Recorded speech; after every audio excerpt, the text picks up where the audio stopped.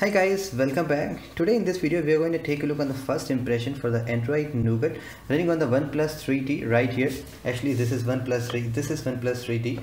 So as promised by OnePlus, they are going to update with the OnePlus 3 and 3T on the 2016. So just to keep the promise in terms of update, they just given the final update on 31st December, even though that's not a problem. Everything is good and we are loving Android Nougat update on the OnePlus 3 and 3T. Now if you have OnePlus 3 users, so already it is running in the beta 10, so we have already got 7, 8, 9, 10. This is 4th update, but for the official and 3 and 3T both have got the same set of update and they are compiled to the same version. They are running exactly same OxygenOS 4.0, and since the update is being incremental, so you might get it a bit late too, and there's a kind of workaround too. You can install using the VPN service, free VPN or any other VPN software. Just connect to Germany or some other servers. So for details you can just check out the OnePlus forum. So a lot of people are able to update that, and in India still so many guys have commented that they have updated, so you just need to use VPN service. Now I am running the beta versions because I need to show you guys all the updates for the beta everything. So now guys, let me share you my personal experiences. How did I install? Since I was installing the Open Beta 1, so in case you guys are going to install Open Beta 1 on your 3T, so if you're flashing on a rooted device, say your device is rooted and you're installing Open Beta 1 zip file, a flash file using the twerp, so you may be stuck in some situation like patching system image unconditionally. So the solution to that is you need to go here. Before even you guys install, go to any of the file manager which shows the root directory stuff. So I should enable here, just give me a quick second. Yeah, show root uses. So if I just go here, so you can see I got right now 200 MBs of free. So make sure when you try to install that, have at least 200 MBs of memory. Now how you should get to know like you have problem in case you got stuck on this screen for more than say a minute, 2 minutes, so definitely there is a problem. And before to even go that, make sure to take the twerp backup. Already have shown you how you can take the twerp backup. Just go to the twerp manager and there is a backup option, select everything, all check all the item boxes like system, cache, recovery, flash, everything, and take the backup so that in case something happen, you again go back to the recovery, then just click on this restore and restore everything else. So in that way it will save you a lot of problem. And also in case you're doing ADB sideload method, so you may get some error like peer-to-peer command reset, or you can see I was doing this ADB sideload and I got same problem, like 4 to 5 hours I was struggling with this. You can say fail to read command, connection reset by peer-to-peer. So the solution to this is that you can just, if you got this error, just reboot your computer, because your phone won't boot, it will be stuck in the Android logo. So turn that off, restart your computer and turn on your computer, go back to the bootloader, again run using ADB sideload and try to install that. Yeah, you should have stock recovery, otherwise you cannot do that. So this is for scenario in case your phone is not rooted, you're going with the ADB sideload. Now if we talk about the OnePlus 3T, so the official update and the Open Beta 1 is exactly same. There is no such difference. No. So you might be thinking, what is the reason for the Open Beta 1? It's like a program we are running on the OnePlus 3. If you have flashed the Open Beta 1, so you are going to get future Open Beta updates. But if you install the official OTA, you're not going to get any beta version. You need to just wait for the company OTA updates. That's the only difference. So let's start taking a look on the 3T. So side by side we will see, since everything is same, you can see starting with the OnePlus Launcher, everything is exactly same here. So right, you can see all things are exactly same. There is not a much difference. So make sure to watch all my old OnePlus 3 videos. So many things I have covered. So let's go to the OnePlus community app. So on the front side you will get, this is the official post from the Tony, OxygenOS 4.0 and means Nougat for 3T. So here's the update. So both things are exactly common. If I show you guys the same stuff here on the community app, so you will see here exactly the updates are same. So this is the update. You can see both phones are on the same side, same update page. There's nothing new. So beta 10 I guess is same for the beta 1. Actually I'm just looking on for the more features. I will let you guys know what the things came or not. So there's a new notification design, new layout. This is for the community build, and you can just keep on increasing. You will get this usual hamburger layout. This is Android Nougat feature. You will get the multi-window support, and let's try that out whether multi-window is working or not. Pin it here, so you can see multi-window is working. So that's how you can do that using the hardware key. So many people have asked to me how you can do that. So I guess to uncomment from here, you need to just hopefully that way it worked. Right, so this is how you work. There is a new direct notification reply, there is a new DPI setting, and you might be noticing that I have changed the fonts layout. Let me just give you guys a quick look. So this is where I have changed the font. All right, now if I just go to the display setting, here's the one you can see, and this is called DPI adjustment. I just made it small. When you make it default, you can see this is how you're going to get that. Let me just bring to the home, settings home. So we are on the settings home. You can see a new set of default DPI adjustments. So it's pretty cool to adjust the DPI font. So if you just again go make normal, so you get it. So a lot of playlists I have created for OnePlus 3 and then right Nougat updates and features. So you definitely go and get that. And along with that, there is a further quick direct reply. Let me just send you guys a quick tweet here. Maybe you can guys feel.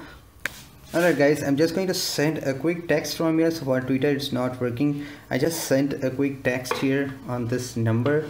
So I should hopefully get, you can see I got a reply if I just click here. So I got a text, hello. I can click from here and it is gone.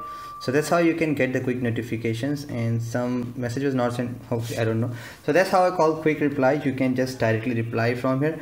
And one important point I do show you guys here, so it's called a notification control. So if you go to some place, let me show you guys a Twitter again. If I just send you here, so these are some actually Android Nougat tips and tricks. So you can see if I just click here, so right now it is not showing any power control notification. So you can make it block, silence, and that's standard. So let me show you how you can do that. Now, so you need to enable the system UI tuner. So you need to just hold on this, click here icon for a couple of times. Once you feel it is spinning, so you should, system UI tuner takes some. Here's the one. If I just activate it and leave it, I got a message, system UI tuner is activated.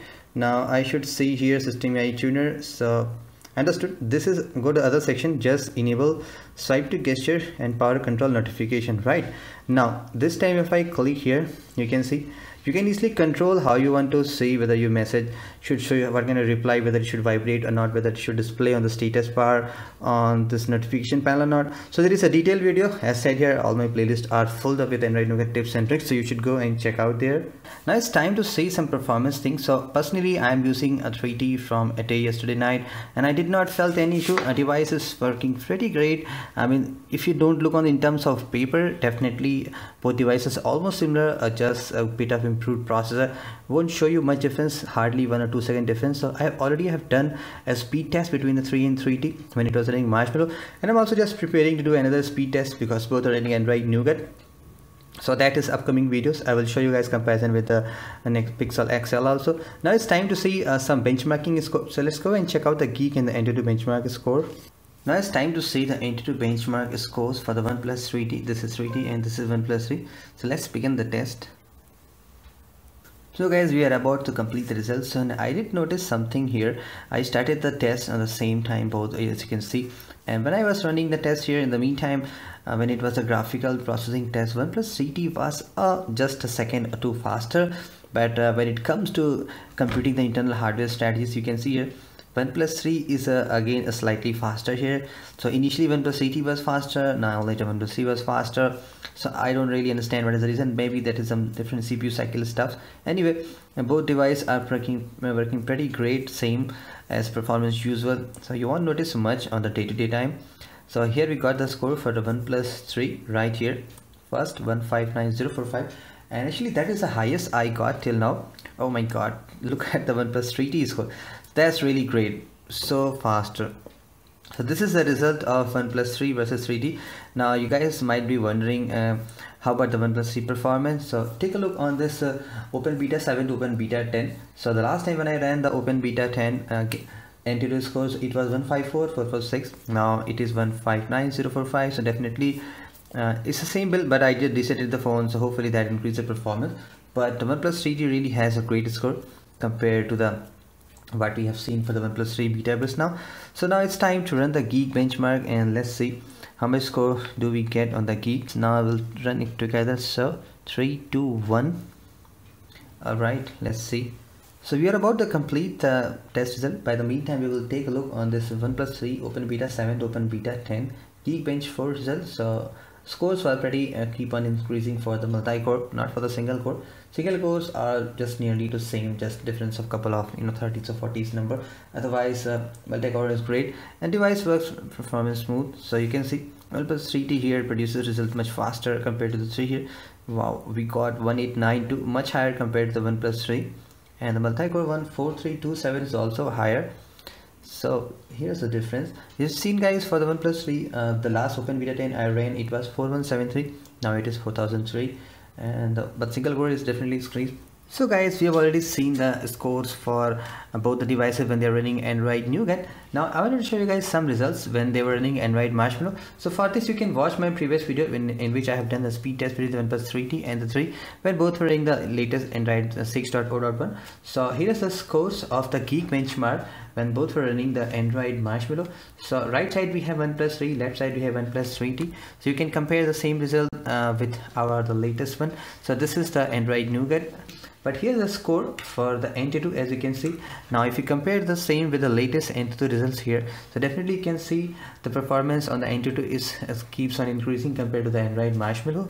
So that's it guys, pretty much for this video. And yes, there is one giveaway going on for this month for the Google Pixel XL, OnePlus 3T and the Nexus 6P. That's a Rhino Shield crash card and some tempered glasses too. So watch my previous video. You have 1 month still left. You can win this awesome $25 crash card cases and watch this durability test.